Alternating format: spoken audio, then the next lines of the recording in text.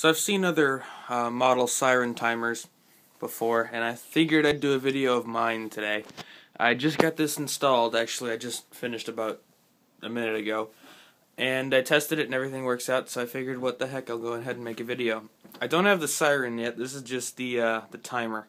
As you can see, that little black cord is plugged in down there with a little wall wart power adapter.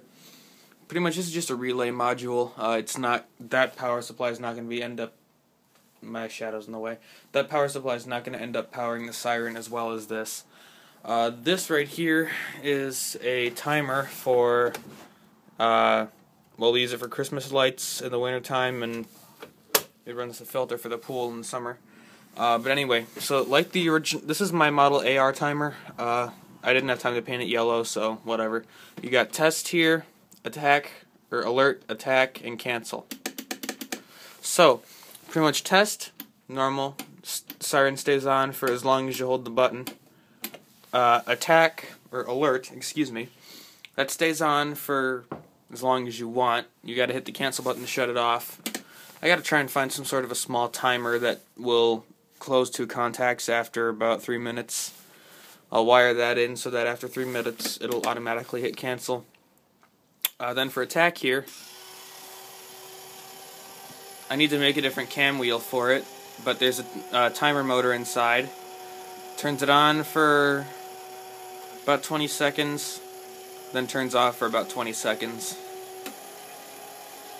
Well, let's see here. Next time it turns on, I'll count.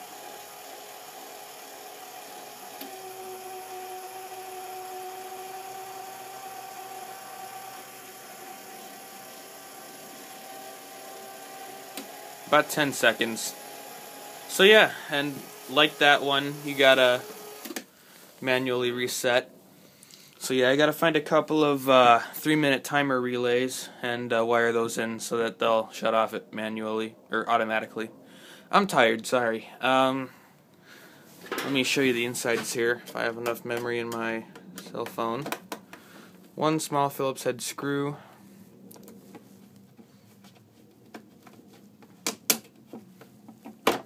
Covers open. There's the timer.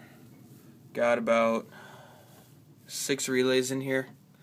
There's the terminal block. I have remote activation for alert, attack, and cancel. So if I can get like a 3-channel garage door receiver and hook it up, I can have remote controlled Siren activation and cutoff. So that'll be kind of cool. I can turn this on and off from my room while it's in the shed. Alright guys, that's really it. Thanks for watching.